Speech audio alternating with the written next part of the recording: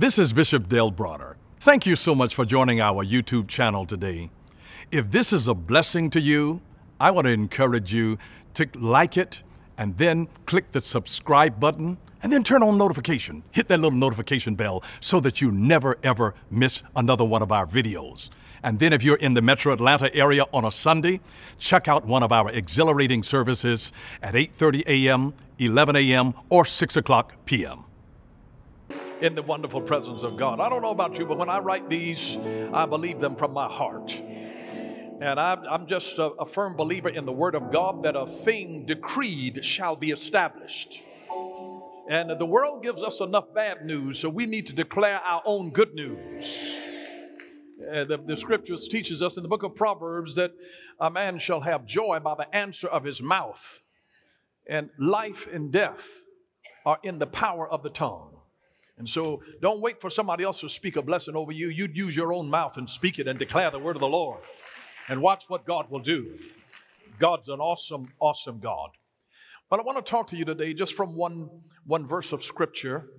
Proverbs chapter 16 and verse 9. Proverbs chapter 16 and verse 9. Here's what it says. A man's heart plans his way, but the Lord directs his steps. A man's heart plans his way, but the Lord directs his step. And I want to talk to you from this subject. Let God steer. Let God steer. Let God steer. You know, the young lady wrote a song a few years ago, Jesus, take the wheel. Let God steer. A man's heart plans his way, but the Lord directs his steps. Now, some versions use the word establishes. The Lord establishes his steps, but instead of the word directs. But you cannot establish anything that has not first been directed. And I'm glad that God, even though we make plans, God directs our steps. You know, there are some people that you might have seen years ago and you wanted to hook up with them. You were planning your way that, oh, if I could just get this one. You knew they were so fine. You just liked their hair, you liked their look, you liked their walk, and that's what you wanted. And see, a man's heart plans his way, but the Lord directs his steps. You sometimes, and then you see them a few years later and you say, Lord, I thank you. Lord, I thank you. Lord, I thank you. Because you see, God has to direct us. You know, some of God's greatest blessings to you are unanswered prayers. Because when you were carnal in the world, you asked God for stuff that wasn't good for you. And sometimes God's greatest blessing to you can be an unanswered prayer if you are asking God for something outside of God's will for you. Sometimes when you look at people, not everything that looks good to you is good for you. And you'll discover that really, really quickly when you have jumped ahead of God and made a mistake, and then you realize, God, I see that your way is so much better. But I want you to also keep in mind that steps are not always linear, where it means just one foot in front of the other. That's not always what the Bible means when it talks about steps. He orders our steps, one that is linear, just one foot in front of the other, taking you in a linear path. Steps are also a system of escalation.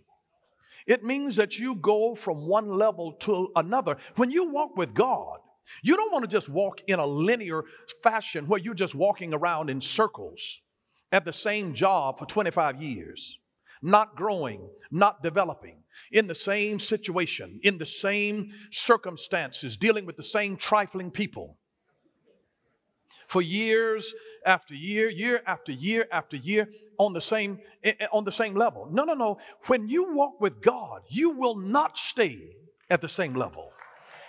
Not when God is directing your step. God will cause you to be elevated. This is why there's always a call of the Spirit, come up hither, come up hither. That's why as you stay in a place for a certain period of time, God will make what used to make you happy to be there. Now you no longer get any satisfaction out of it. You know why? That is a call to say, come up to a higher level. You need some new challenges. It's time to grow. Dissatisfaction is the precursor for change in your life.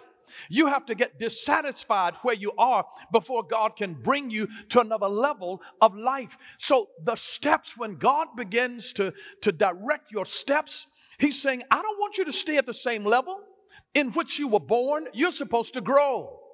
Have you ever noticed how school is? You don't go to kindergarten and just let your whole goal be to stay in kindergarten the rest of your life.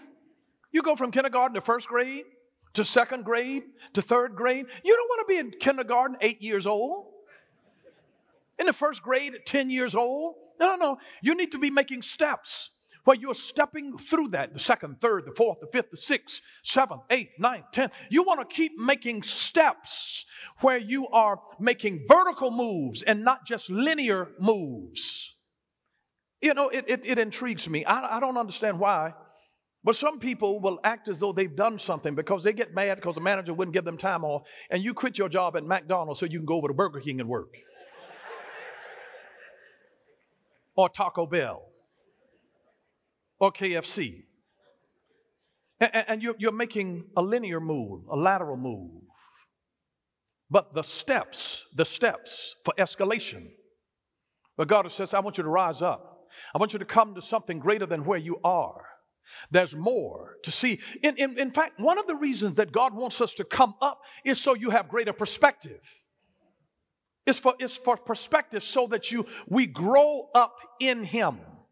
I'm glad that you set out in your mind today, because nobody who's here is here by accident. You decided to show up so you can grow up, so you can then go up. But it's all about moving in a vertical direction, that we want to be able to learn something. We want to be able to show up so we can grow up, so we can eventually go up. And listen, if you want to go ahead, you have to grow your head so that we can start making vertical moves instead of just linear moves. We want to make a vertical leap in life. And I want you to realize that when God is saying here that a man's heart plans his way, but the Lord directs his step, he's not talking about, this verse is not in reference to an evil person. This verse is not in reference to an evil person. So I want you to remember that. He's not talking about an evil person here. The verse is not about an evil person. Because why would God want to plan something for an evil person? And why would God direct an evil person's steps? He's not directing the steps of evil people to do evil and to create havoc in the world. So I want you to realize that God would never direct anybody to do evil. A righteous person yields to God's will. A righteous person yields to God's will. An evil person yells against God's will. Why, Lord? Why do you say this? They start yelling against God's will. A righteous person excels to do God's will. A carnal person rebels against God's will. So this verse is in reference to a godly person.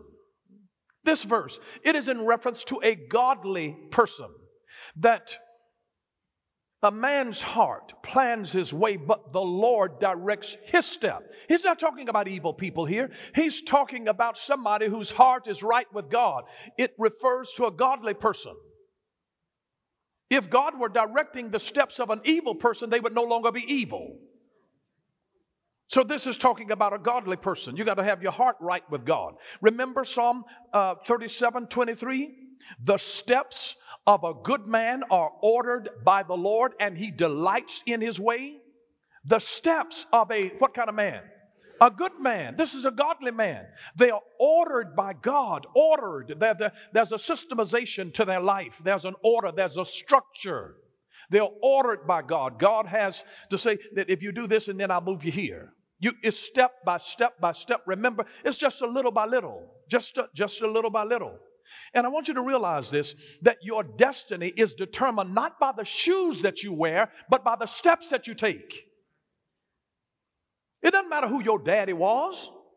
Just because your daddy was somebody doesn't mean that you're going to be somebody. I know great people who have sorry children. No. I mean, really, your destiny is not determined by the shoes that you wear, but by the steps that you take. They're the steps that you take. A good man, the steps of a good man are ordered of the Lord, and he delights in his way.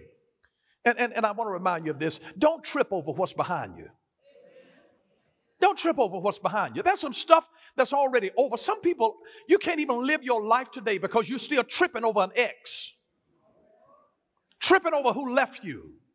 Tripping over who still owes you money. Still tripping over that. You can't even live forward today because you're upset over your baby mama, your baby daddy. Tripping over stuff that is behind you. Stuff that's already happened. Still tripping over it. Don't trip over what's behind you. If you're tripping over what's behind you, you're walking in the wrong direction. Your current steps are the most important ones. Your current steps are the most important ones. And so I would say to this, never use your background as an excuse not to succeed. I don't care where you came from. But you don't understand. You don't know where I came from. Never use your background as an excuse not to succeed. You don't know about my daddy. You know that they sold drugs in my neighborhood. Never use your background as an excuse not to succeed. And what do? Dare to succeed against the odds. You find somebody else that was in your neighborhood and who got out and study what they did. Find somebody else that came from nothing. Find somebody who wasn't born with a silver spoon in their mouth and they pulled themselves up and they went to school and they made something of themselves. Find somebody else who got out. And then study and see what they did. Study and see what they did. I love a quote by Steve Maraboli that says, so many will fail, not because they didn't set goals, but because they didn't set behaviors. It's not because you didn't set a goal. It's because you didn't set a behavior to get to the goal. There are a lot of people, I'm going to lose 25 pounds. I'm going to lose 25 pounds. Oh, yeah, you set the goal. You just didn't set the behavior. Oh, I'm going to be rich. I'm going to be rich. Yeah, you set the goal, but you didn't set the behavior. Yeah, I'm going to have my own company. Yeah, you set the goal, but you didn't set the behavior. It's your behavior that's going to lead you to where you're trying to go. And so oftentimes people will fail not because they didn't set the goal, but because they didn't set the behavior. You've got to set your behaviors in line with your values, your goals, your dreams. Set the behavior. And when you look at your dreams or your visions or your goals that are written, and if you don't have any corresponding behavior, you don't have anything but a wish list.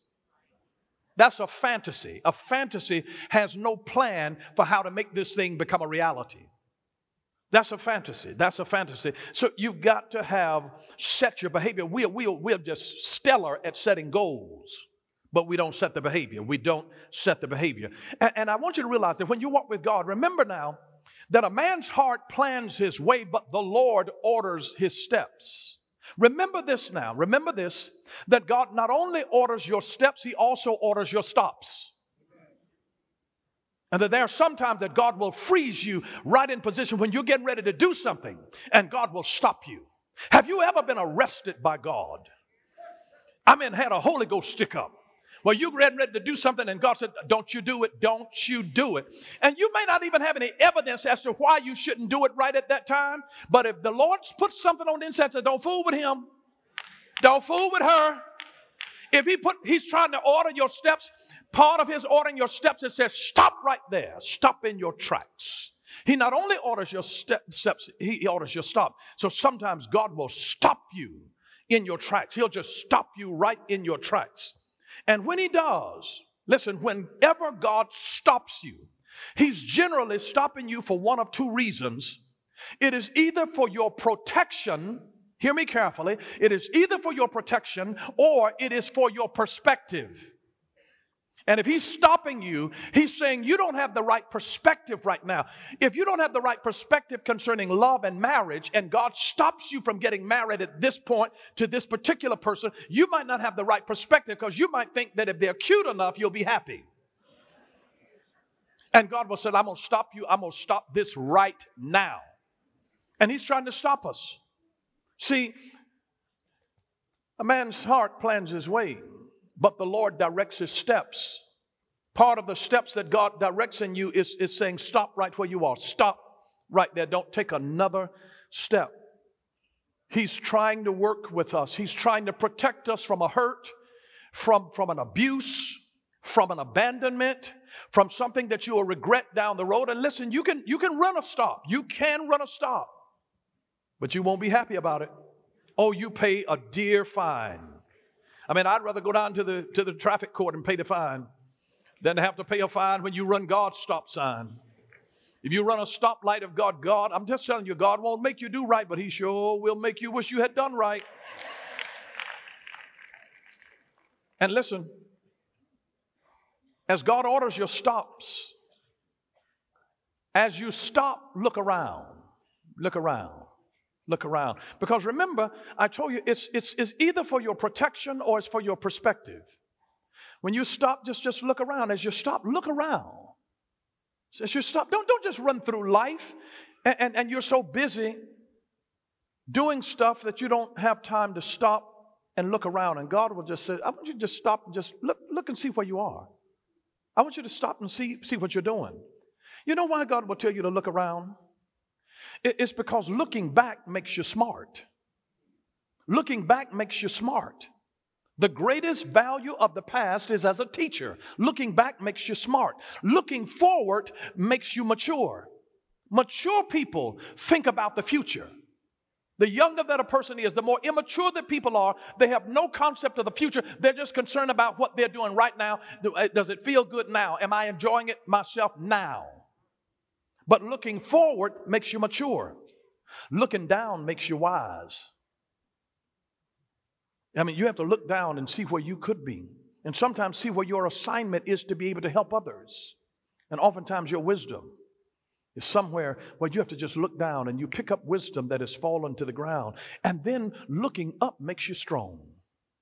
It looks up, it makes you strong. My faith looks up to thee. When you're looking up toward God and you begin to have your hopes to arise on the inside of you. When you look up, I will lift up mine eyes unto the hills. From whence comes my help? But you ought to be looking up because your life has a tendency to move in the direction in which you look. It really does. So when you stop, look around. There's something to be gained in your atmosphere of where you are. I mean, I caution you with this. I would say this to you. As you're walking through life with God, don't waste steps. Don't waste steps.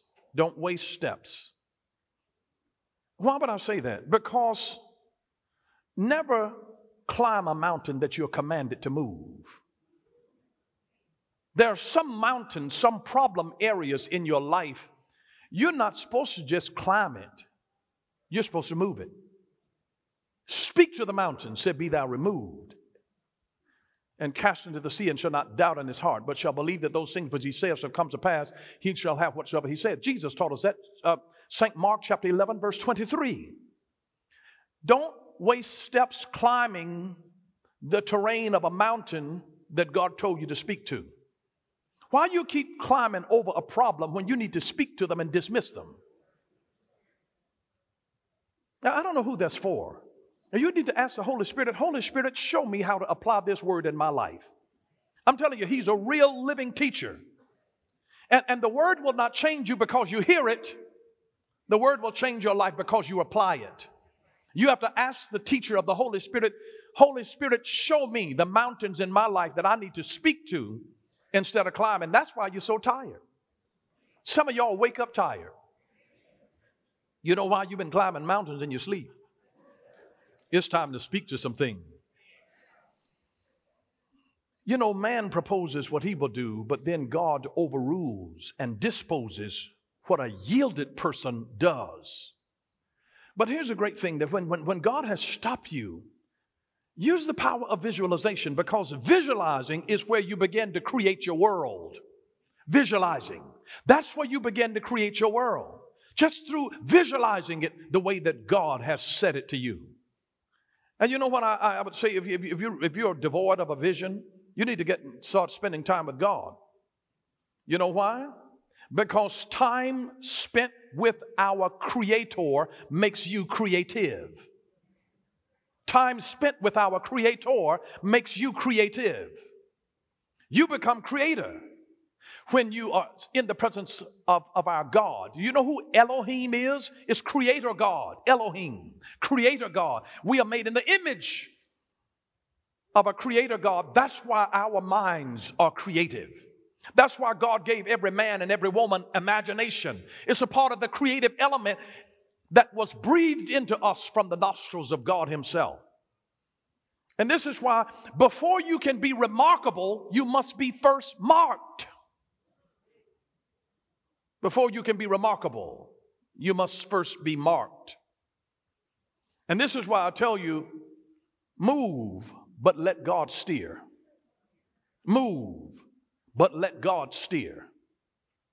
A man's heart plans his way. The Lord directs his step. Now, when you're talking about the Lord directing somebody's steps, God cannot direct the steps of a man or a woman who's seated. And this is why I said, move, but let God steer. Move, but let God steer. What good is a steering wheel to a car that won't move? Move, but let God steer. And you'll discover that the way that God steers you at the moment does not always look good and feel good. It doesn't always look good or feel good.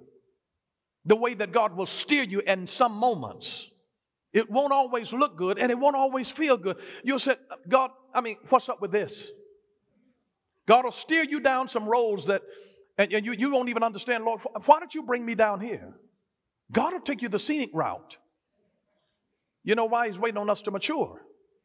He didn't want to bring you prematurely into something for which you are not emotionally, mentally, and spiritually prepared to receive. And so, look at what happened to Joseph, the dreamer, by his own brothers.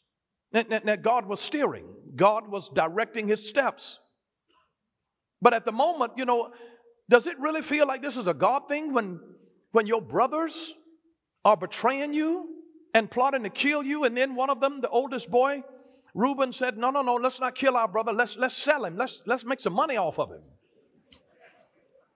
And then sold him into slavery. And he wound up down in Egypt.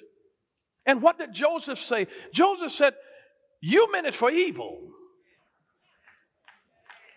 but God was directing my steps. I didn't understand why I had to go in a pit. I didn't understand why I had to go in a prison. But God was directing my steps in spite of it. It was uncomfortable at the moment. I didn't understand. Lord, how in the world can you get glory out of me being put in a pit, my being sold into slavery, my being in a jail? That doesn't sound like blessed and highly favored to me. Every now and then when you drive, when you are on the move, sometimes you have to drive through the mud. Sometimes it's a dirty road to try to get to where you're trying to get to. But let God direct your steps. Nobody would have planned to wind up in a pit nor a prison on purpose. That was never in Joseph's heart.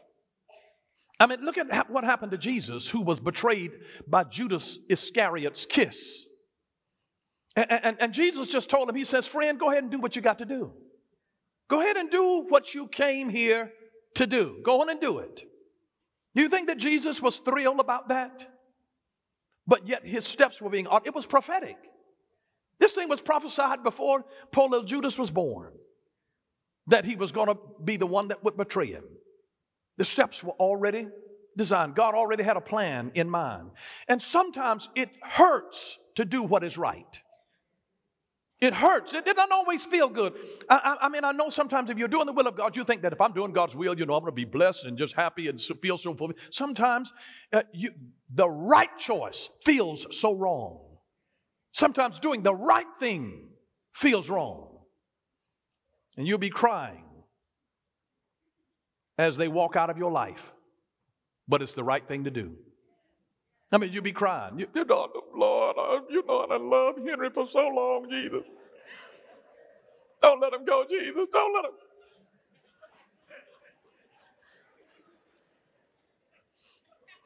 Lord, you know, ain't nobody love me like Helen.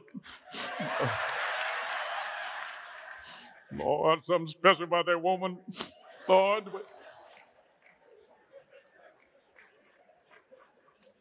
Sometimes doing the right thing feels so wrong. But here's the deal. You'll discover that eventually your story will help somebody else. Your story will help somebody else.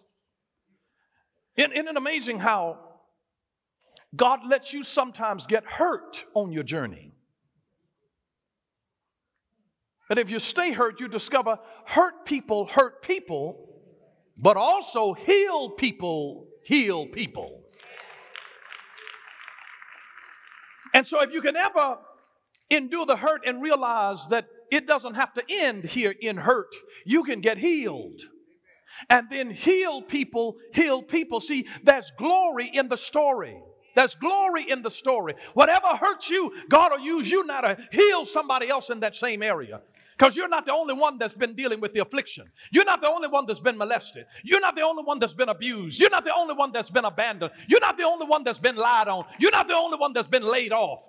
God will take something that you've been through that hurt you. You're not the only one that's been rejected. You're not the only one that's been disappointed. And God will let the hurt that you've dealt with and then the healing that God brings into your life, you will become proof positive that He is a healer, that Jehovah Rapha still lives, that heal people, that He delivered me and He can deliver you. When you can stand there as the testimony that it wasn't easy, yes, and I made some slip-ups on the way to my healing, but I got there. And when you get there, I'm telling you, you bring a host of other people that are looking at you, and if you said, if I got out, you can get out too.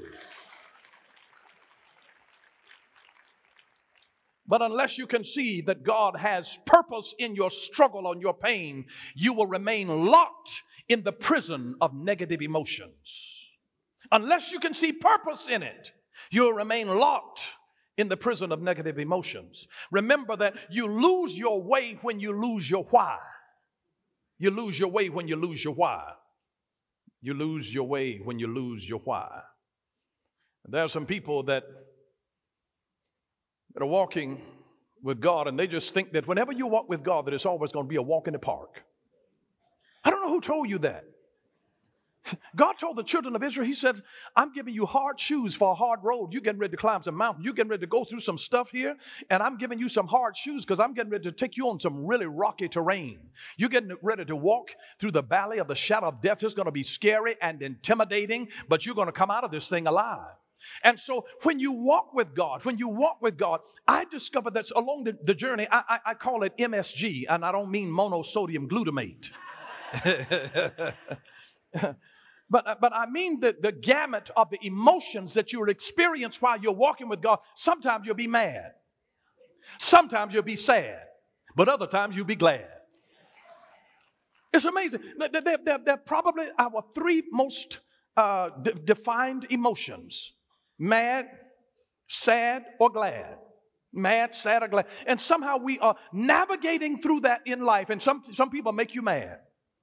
There's some negative things that happen that make you sad.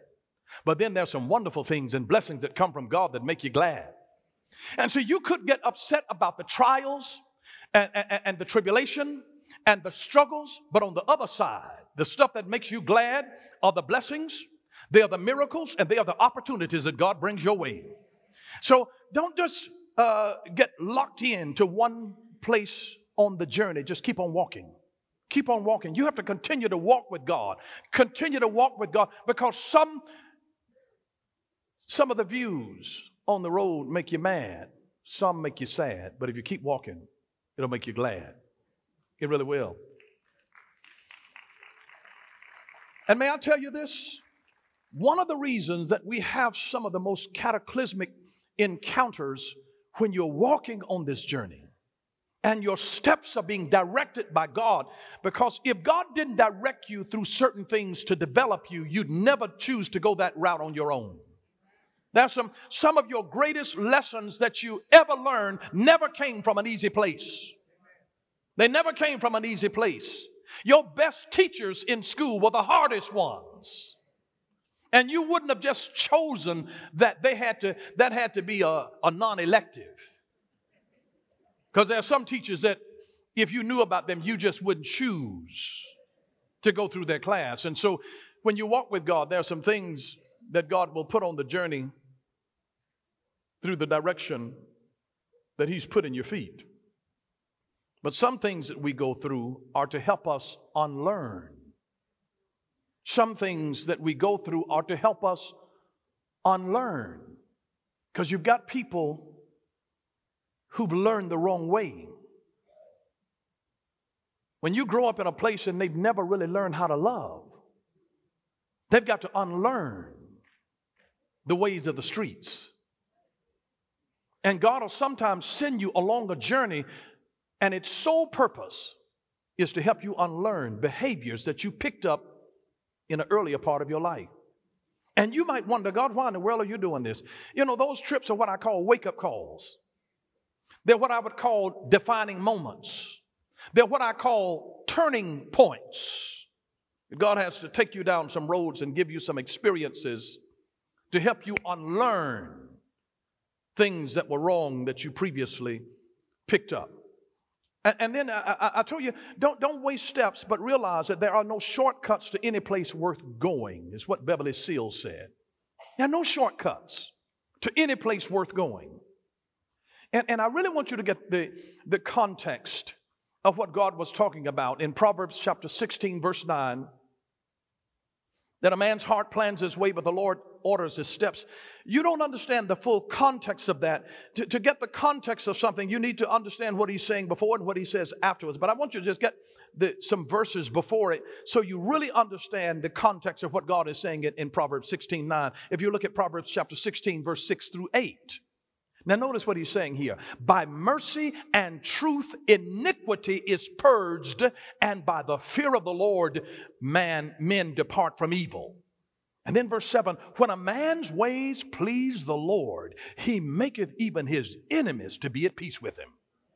And then 8, better is a little with righteousness than great revenues without right.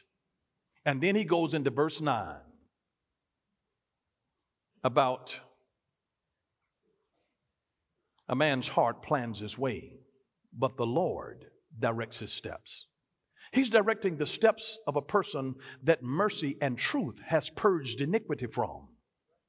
A man whose ways now please the Lord, and he makes even his enemies to be at peace with him.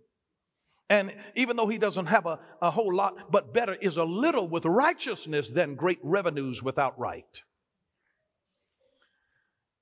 You know, John Piper said that God is doing 10,000 things in your life, and you may only be aware of 3 of them. I want you to think about that for a moment. God's doing 10,000 things in your life right now, and you may only be aware of 3 of them. I mean, when you really think of the awesomeness of what God is doing, see, people start focused on what He's not doing and what He hasn't done yet. But when you think about the 10,000 things that God is doing on your behalf, it ought to overwhelm you with His goodness and His grace. Now I want you to see what He says in Proverbs chapter 16, verse 3. Commit your work to the Lord, and your plans will be established. Commit it. Commit your work to the Lord, and your plans will be established. You see, the only way to have our thoughts established is to commit our works to the Lord. Commit your works, whatever comes out of your mind, out of your imagination. And see, the great concern of our souls must be committed to the God of grace with a dependence upon Him, with a submission to Him in the conduct of grace. Because we have to come to that place where we trust in the providence of God, where you trust in His sovereignty over your life. Commit whatever you have in your mind or your heart to the Lord. Commit it to Him. Whatever you have in your mind or your heart, commit that to the Lord. Now listen, here's what I would say to you. Write your plans in pencil, then submit them to God. Write your plans to Him in pencil, and then submit them to God. Do you know how rare it is that things turn out exactly the way you planned it? It is so rare. You think that I'm going to finish school and this is going to happen and this is going to happen and this is blah, it is, and this is going to happen and this is going to happen. There's going to be so much stuff that you didn't see coming. Because a man's heart plans his way, but the Lord directs his steps. Because some stuff is going to come at you, and God has to be directing your steps. And if God was not directing your steps over here, you would have been walking down this road and you would have gotten hit by a boulder, but God had you to shift over to the left or to the right. And it avoided some things, and you didn't understand why God was saying stop right here. Maybe he knew that an avalanche was getting ready to happen right ahead. And had you been so set on trying to go and force your way, you would have missed God's will, and then you would have been killed by an avalanche. And so, as I said, oftentimes when God stops us, it is for our protection or for our perspective. But write your plans in pencil and then submit them to God. And I want you to think of that as though you are committing a dead body to the ground. You know, when we go out to the cemetery, the many times that I've done that, that's called the committal service. It's the last thing that you do when a person dies as a part of that funeral service is you go out to the graveyard and you commit the body. You commit the body. You commit the body to the ground. And when you commit that body, you don't go back the next day and dig it up. The body is committed. Now, I don't know why, but you know, one time while I was out to the cemetery and I was committing a body, and there was a Catholic priest who had just done some kind of committal service, and he says, I didn't have gray hair then, and he says, you young preachers, you have it easy. He said, because when I came into this, he said we would have to sit out at the graveyard until the sun went down. I'm like, you know, I'm not going to play that kind of voodoo. I'm not going to be out here in the graveyard after dark. I don't.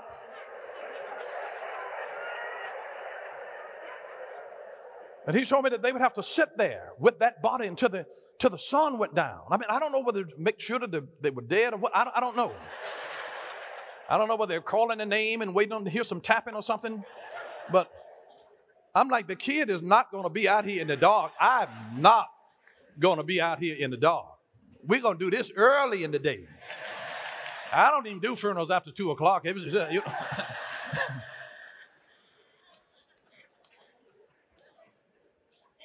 But you need to commit your way to the Lord. Commit that thing. Submit it to God. Write your plans in pencil. Write your plans in pencil. May I remind you of this? Failure is written in pencil. It's not the end of you.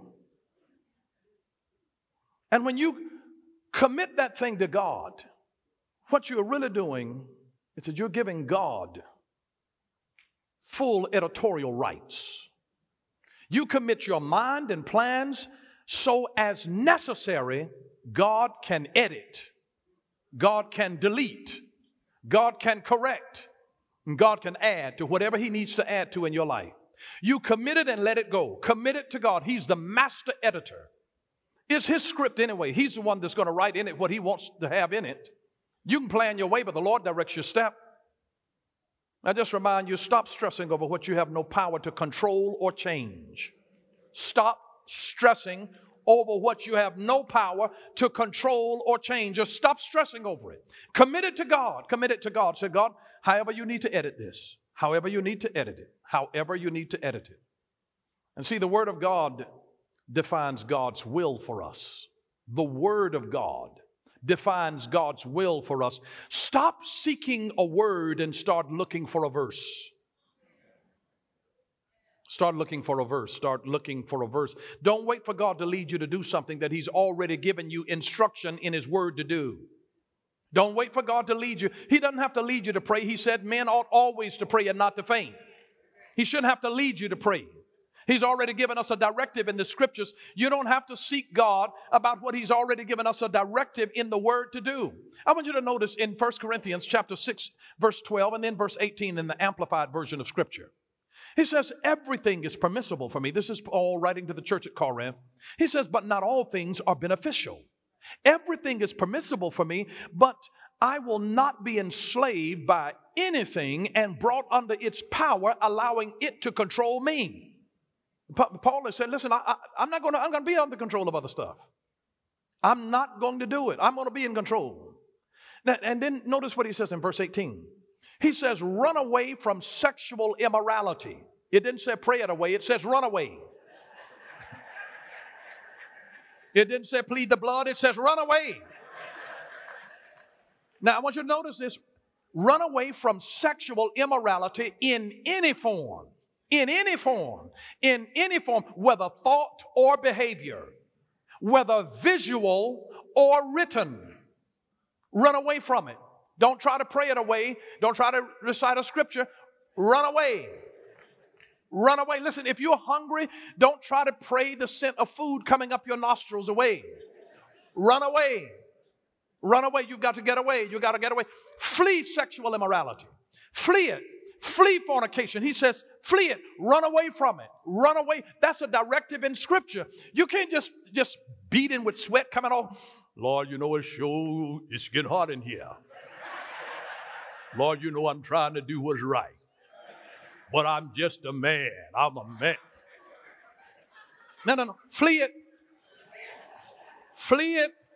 Joseph got out of there when Potiphar's wife grabbed a hold. He said, you can have that stuff. I'm getting out of here.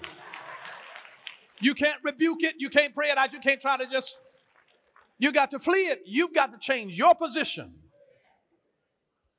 Don't ask God to take away from you what he told you to run away from. Let me say that again. Don't ask God to take away from you what he told you to run away from.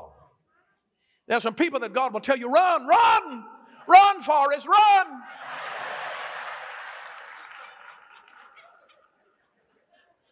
Some people are walking right into the danger. Pray for me, Reb, pray for me. No. Nobody's prayer is going to help you in an area where God said run. Nobody's prayer. But just remember that the power to define is also the power to determine destiny. So stop creating your own definition and use the ones in God's book. Use the ones in God's book. We don't have the authority to change what God defines. We have no authority to change what God defines. But definitions are very important because he who has the power to define is also controlling destiny. But I want you to understand this. If you can't define it, you can't create it. If you cannot define it, you cannot create it. If you can't define an idea, you can't create it. If you can't define a dream, you can't create it. If you can't define a vision, you cannot create it. But I also want you to understand this. If you cannot define it, you cannot defeat it. You see stuff coming at you, and if you can't define it, you can't defeat it. If you got a sickness in your body, and if the doctors cannot define it, if they don't know what it is, they can't defeat it. You know when doctors are scratching their head when, it's a nebulous term, meaning that they don't really know how to stop this, is they tell you got a virus. Isn't that amazing that they can't do a blessed thing about a virus?